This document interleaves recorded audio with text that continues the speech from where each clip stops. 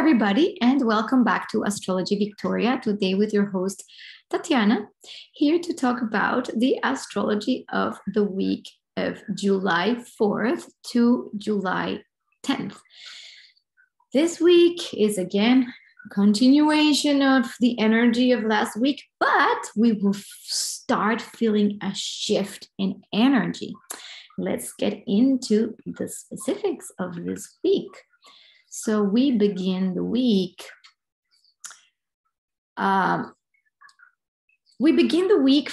a lot of heat, let's say. Whatever has happened in your world or in the world stage, there seems to be a lot of heat and a lot of directness, a lot of, Mars is in the last degree of Aries and Mercury is in the last degree of Gemini, and they are making a little sextile here. And this is just that last opportunity, let's say, to get very clear and concise, about the things that you're doing and where you're going. And this initiation energy of the past month, where there is a lot of energy to get going into a new direction, might be like having its last boost of fuel, and your thoughts, Mercury, aligning with that energy of directness, clarity, and action. So this is a time to talk what we're, do what you need to do, share what you need to share, think about what you need to think, and go, be direct. This is that very direct energy, is the energy of asking for what you need and speaking your mind. That is a lot the Aries. Also can be speaking what you want and going for what you want, Aries.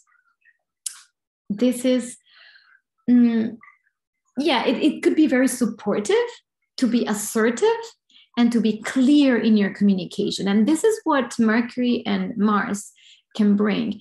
On a little bit of a not so good side, maybe being too bold or too quick might not be the best way to use this energy, but because it's a sextile, I think this is a good time. It's a good energy that you can use to communicate clearly. So if you have anything to say, be clear, concise, and to the point. That's that for that energy. Why? Because these two planets are going to shift signs, and the energy of outward energy is going to start getting inward. And this is due to several things. So the first thing is because of the entry on July 5th of Mars in Taurus and Mercury in Cancer. So we're going to see again a shift from that very yang energy that we had. Push in like the month of June into okay, now we need to go back inside towards a yin energy, either to seek more pleasure, Taurus, to get clear about our resources or our money, Taurus, or to go for what we need, Taurus, what we need to survive. There's going to be a lot of that in the mix. And then the Cancer energy, so the sun still in Cancer and Mercury entering Cancer, the mind, our thoughts, and our emotions might start mixing. The emotions and the thoughts and the sensitivity might open up. Also because Neptune here is retrograding. So as Neptune retrogrades, it also opens us up to being more in tune with the internal world and our connection to everything that is, so we can see more clearly, what it is that we truly value and want to embody. Again, whenever we have planets in Taurus, there is a big emphasis in resources, tangible things, and what we actually need to survive, basically food, or money or whatever, time or whatever our resources. So there's going to be a big emphasis this month in resources. And later on, as Uranus approaches the North Node, we're going to see big, massive awakenings, shakeups in the Taurus areas of our lives. So let's go back a little bit to see the image of Taurus. Taurus it's the stability. It's the sense that we have all that we need. In its most splendorous energy is a Venus-ruled sign. And here, it's like there's food, there's money, there's abundance, there's safety, there's stability. It's slow. Everything's there, right? That is the pure Taurus energy.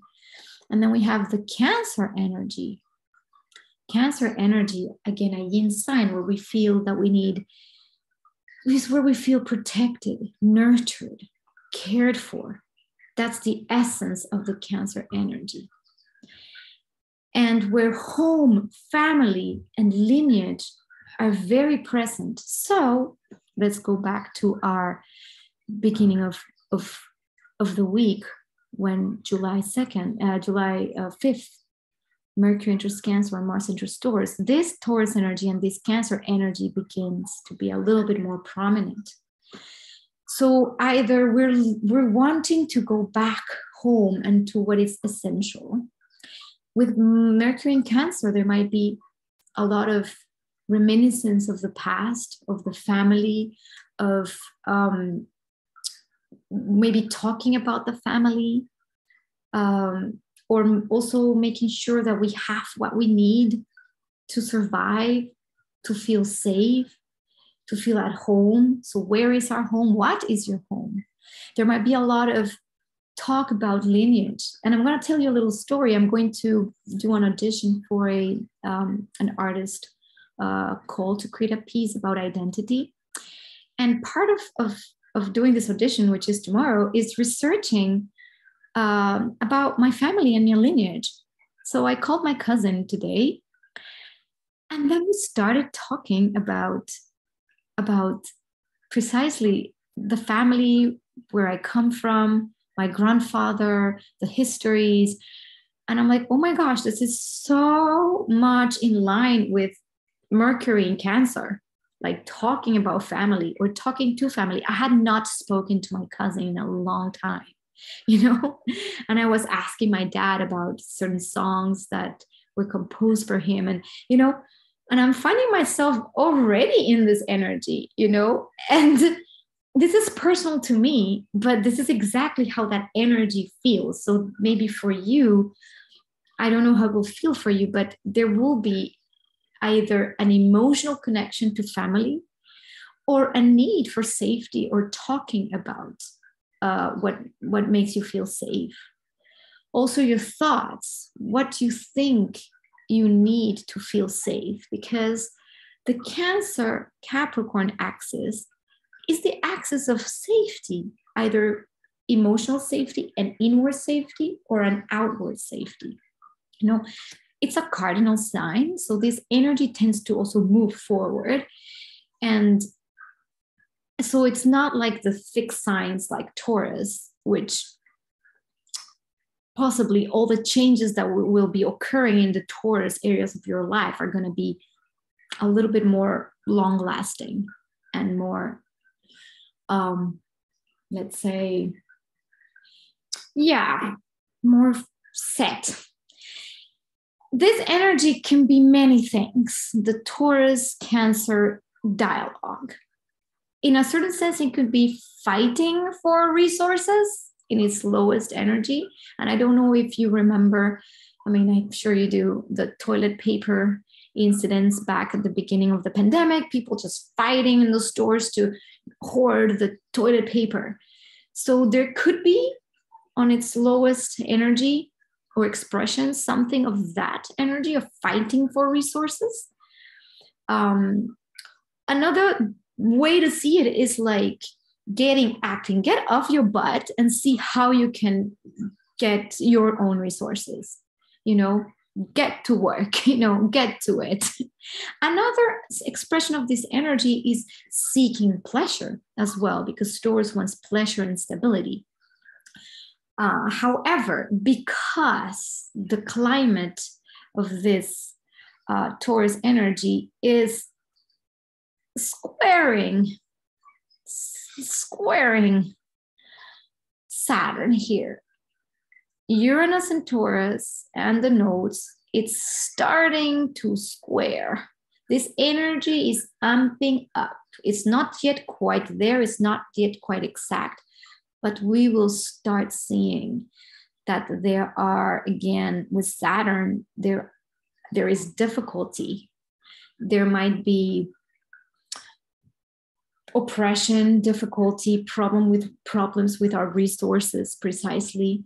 The need to control the resources. There could be scarcity or limitations. Or when there's like rationing, it feels like rationing.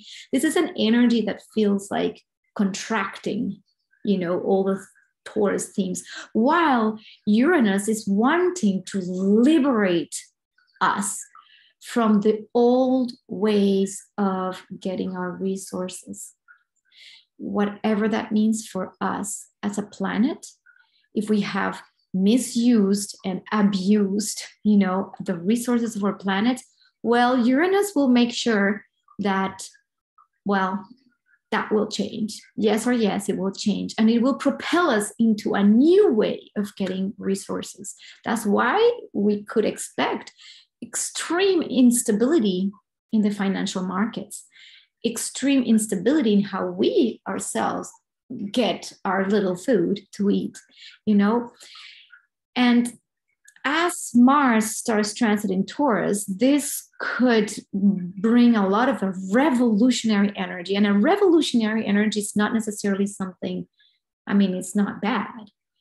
It could be bad if it's violent, and Mars could bring violence, especially because Mars and Pluto are still in a square. So this is why the climate is not just a peaceful seeking pleasure climate. Yes, Taurus, but look at the actors here, Mars and Pluto. There is a lot of the shadow, the anger, the rage. I feel even like we might need to defend our things. There's almost a sense of like there's something unsafe in the air and I need to protect myself. And again, those are just collective energies playing out. The way we can best use these energies in order not to go into the shadow side is to take the passion of Mars, like get off your butt and get real about things and do something about it and do the best you can. Again, I keep saying, create alliances with people, find ways to find community, people around you, people to have exchanges with, dialogue, exchange, and to feel that you can create a sense of safety within a more close community. It could be in your neighborhood, it could be in your building. This is the time to do that. Otherwise, what happens is that it can be the opposite. It can create enormous anger, disruption, and again, toilet paper syndrome, people trying to protect their own and mama bear kind of energy. And I think, I don't know, this is me just reading into the energy of these archetypes and giving you the choice, because we all have a choice of how we want to live this. Put this Mars to work. Put it to work in a garden. I keep saying this over and over again. And again, this is also my personal experience, because now I live in a farm, and trust me, farm work is not easy. It's labor. You have to get to it and dig holes and put plants and weed things. And it's not that, it requires, action. It requires movement. It requires to put your actual hands in the dirt. And because the Taurus energy is a very grounded energy, this is exactly it. So if I tell you how to turn this energy into something extremely positive, find yourself a local garden that you can maybe plant your little plants or do something and share with your neighbors or something like that. I keep saying this over and over again because this is a way forward. Otherwise, I don't know, the energy will find expressions. And I don't know, you will tell me in the comments below how this energy is finding expression in your life. And again, it also depends on what area of your life you have the Taurus energy. And because this conjunction is very close, it's starting to happen whenever anything touches the nodal axis, there is like a push, an evolutionary push. And it's like an amplification of this planet, of the planet that touches the node. So Uranus is really revolutionizing and freeing ourselves, getting ourselves more sovereign and disrupting. And sometimes that disruption means it takes something away. Sometimes that's how it happens, but it's all for the best. I think I said this like in the previous video, but if you have not watched it, again, our little reminder of this energy is just moving us forward into a new paradigm. And now we have no escape with these aspects here. And Pluto being in the last degrees of Capricorn, and Pluto has been showing all the ugly side of these pyramidal structures and how we can't keep functioning like this once again and once again. Pluto will take that down. And we need to start functioning like this. So again, for the nth time, I'll repeat it. So that's that in the energy for this week. And we have towards the end of the week, no, this is the beginning of the week. What am I doing? So here, this is when, yes, the energy starts getting a little bit more intense, and also the square starts getting a little bit more and closer and closer. We will get more of that in August. Venus will be also trining Saturn, starting to trine Saturn by the end of the week. And this is a very positive aspect in the sense that the people that we are surrounded by, we could be creating long-lasting partnerships, because Saturn brings stability and durability to anything. And with Venus, it can bring stability and a sense of commitment to maybe new opportunities, new endeavors. Again, Venus is in Gemini, exploring all kinds of new things. Or Venus in Gemini also wants to speak. So we might be able to be creative and create things that can also last in the long term. Again, Venus has to do with values and money. So maybe we're thinking about being a little bit more conservative. That's the word, conservative, with our money and what we value. So this is a supportive aspect to Mars, because if we know and we have clarity in what our needs are, and we can minimize it to certain specific things, then Venus and trining Saturn can solidify that into very conservative ways of getting what we value and making sure we are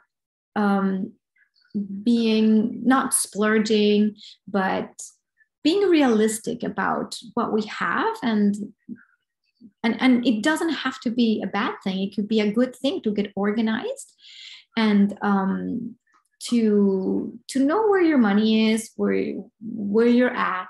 And that is important to do right now. Like, get organized with your things. And there's a very supportive aspect.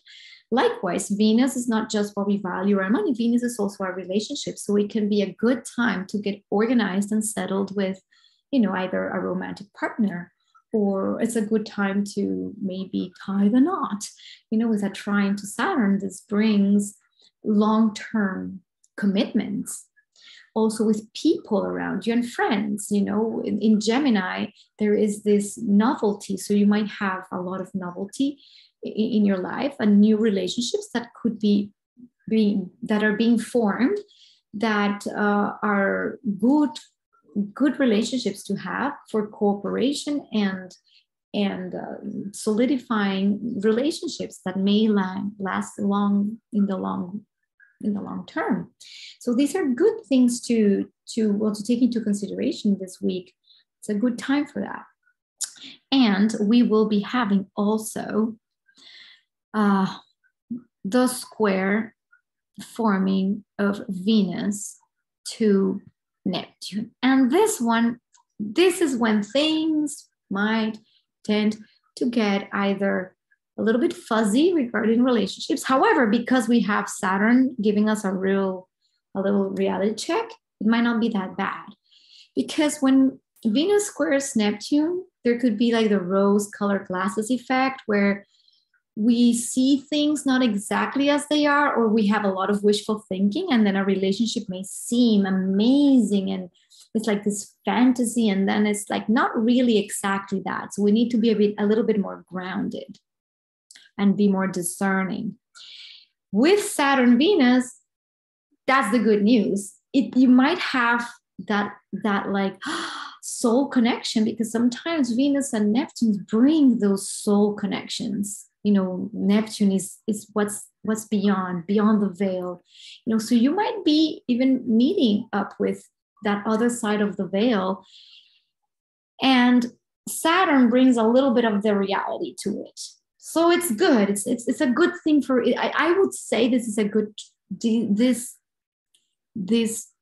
little aspect to Saturn and to Neptune bring that capacity to have soulful connections and yet be more grounded and more clear about them. It's also a great aspect to create some art. It's a beautiful time to create art, to create to express yourself in a beautiful way, maybe poetry, because Venus in Gemini also has this capacity to communicate beautifully. So it's a time to maybe bring from the other side some poetic inspiration and just write it down. And that's a way to channel this energy in a positive way. Otherwise, we could get a little bit distracted and not see things for what they really are, especially people. So it is a very important time for you to get clear about the people around you and in your life, and take things slowly, I would say. This is a good reminder, and Saturn Venus will help us do that. So let me know what's going on in your life. Leave me comments and see what's going on in your life. Are you maybe having new relationships? How is that presenting for yourself? Or are you having new creative works? In my case, that's exactly what it is. And I'm having new friendships forming that seem to be really getting more solid. So in my own personal life, this is actually playing out pretty much accurately. But I want you to tell me how these energies are playing out for you. And also in last week's video, where this tension is mounting and things might get a little bit in a crisis, how are you dealing with that? And also I would love to know, like, what do you value and what do you want to be, striving for? I like that word, striving, instead of fighting, striving, or thriving for, let's say, because this is the energy we want to cultivate. At least this is the energy I want to cultivate in my life, is the energy of, yes, let's get to it and let's make it grow. And this energy will help us if we put our mind to that, and get together with people and find your own sense of safety within yourself. If we find ourselves sense of safety and home within ourselves, guess what? Everything else follows. And you can open yourself to the yin energies of Cancer and the yin energies of Taurus, which are receptive energies. So allow yourselves to be receptive also of the abundance that Mother Nature has to offer, you know. So this is me. This is what's going on this week. And I will see you next week for a little bit more astrology and see how this starts getting like amping up in the world stage. And I hope this is just all for the better, which I do believe that everything that happens in our world is product of our thoughts and our actions. And if we align with the highest forms of our thoughts and our actions and the archetypes of the planets, then we can create truly magnificent things.